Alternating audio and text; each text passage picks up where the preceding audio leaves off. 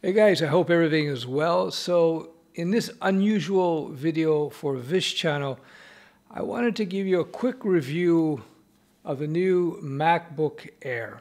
I just bought this a few days ago, and what I did is I brought in my old 2016 MacBook Pro and my iPad Pro from 2016, and Apple gave me pretty good credit. I was really surprised how much they gave me.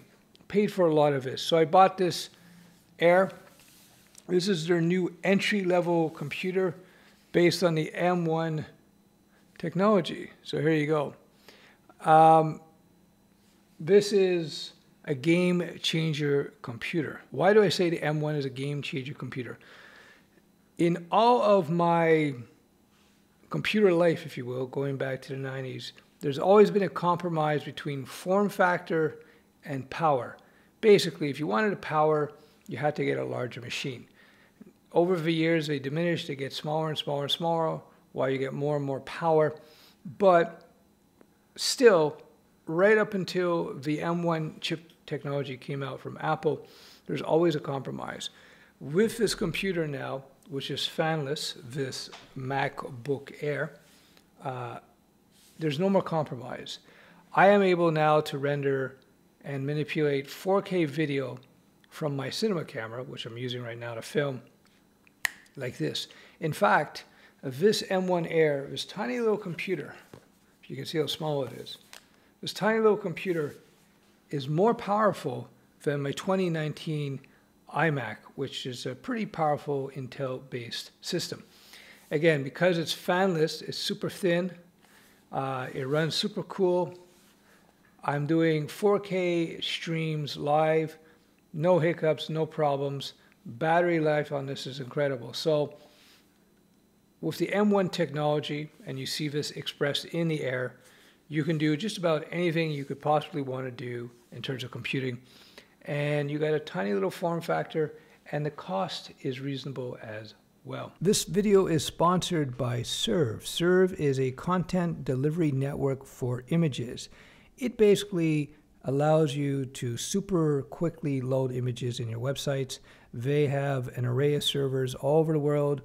So the way it works, you upload your images to their servers, and then you just link to those uploaded images, and you're going to see how much more quickly the images will load in your sites. But it does a lot more than that. When you upload an image to Serve, they will create different versions of that image, which are optimized for different settings. So you can just use a URL to change the settings and load different images. So this is all done by Serve tools, and it's pretty cool stuff. So it could take away the need in many respects of having to create different images for yourself that are commonly used. So I can imagine in an e-commerce situation where you're selling artwork or products, you just upload your products, shots to Serve, and they take care of everything else for you. Serve is used by huge brands like Hudson Bayco, USDA, Timberland, D-Link. So let me read some of the major benefits. Faster image loading, on-the-fly image optimizations, resizing, and format conversion. We call it the optimal format. All images are served from our own CDN. So they have servers all over the world, as I mentioned. Super fast loading. I was pretty impressed with that. URL API. Resize, crop, add watermarks, text, tweak hue, saturation, much more, 90+ options, just by changing the image URL. Your master image is left untouched. Transformations are unlimited. So basically, you upload your master image to Serve, and Serve will make all these different variations, and you can link to them just by cutting and pasting a URL. Digital asset management, sleek and fast UI for managing assets, the assets being your images, user access control, folder sharing, tagging, 360 spins, our first-class citizens on our platform. Check it out. So I'll show you one of their 360 spins. Here's the shoe, and look how quickly that works. Boom, boom, boom. Pretty cool. They provide that functionality for you, so you don't have to do it yourself. It's almost instant. So very good tool. I highly recommend. Check out Serve. As you know, I don't recommend products or services unless I approve of them myself. So check out Serve, link below. So having used this computer for the last few days, I can tell you that I don't know if I'd ever go back to a larger computer than this size here. If I wanted a larger screen, I would just connect an external display. But in terms of traveling, mobility, just ease of use, it's pretty bloody incredible. Because I do 4K video editing, I got the souped up version, if you will. So I got the 16 gig of RAM, and I got the larger hard disk. I didn't get the full size, I got the terabyte. But I think that all programmers will be able to use this MacBook Air M1 and be able to do anything they want to do at incredible speeds, and you can just get the entry-level computer. One thing that PC people should be aware when it comes to Apple-based computers is that there's a very high resale value to them, unlike just about any type of PC, if not all PCs.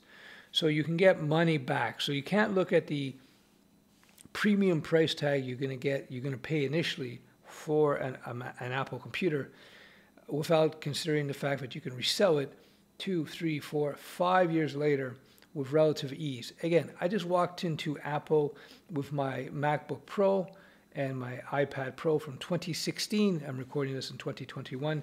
And boom, I got about 25% of what I paid for in terms of those devices, give or take a few percentage. This is incredibly convenient, and that means you can deduct 20% or so off the price of what you pay for your devices new, assuming that they keep doing that, which I imagine they will. Now, here's the thing. With the M1 chips, it's a total game changer in terms of performance and speed and convenience. It's pretty powerful stuff. So because we see that these computers have reached a plateau in terms of their technology, a level that I don't think they're going to need to, for most people anyway, I don't think they're going to need to really go too much beyond that. I believe that this computer in 2, 3, 4, 5 years will still hold a certain amount of value, because I just don't think that the needs of computing will require much more powerful than this M1 chip technology. Yes, there will be much more powerful chips will come out in between now and then, but what are you going to do with it, right? What are you going to do with it? I'm already editing 4K video without even a hiccup, and apparently you can edit 8K video with this processor without too much difficulty. Although I'm not sure about that, I haven't done it myself, but that's what I'm hearing. So there you go. Every once in a while in the technology industry, you see something that is groundbreaking, that changes the game. iPhone was one of them. Now we got the M1 chip. I've said in previous videos that the best computer I ever used was the 2nd generation MacBook Air. Once again, with this MacBook Air M1, this is now the best computer I ever used. It doesn't have as good of speakers as the Pro. Doesn't have as many ports, etc. I believe for maybe 95% of users, this computer will probably be a computer you could buy and hold on for 4, 5, 6, 7 years, and it will still be highly performant.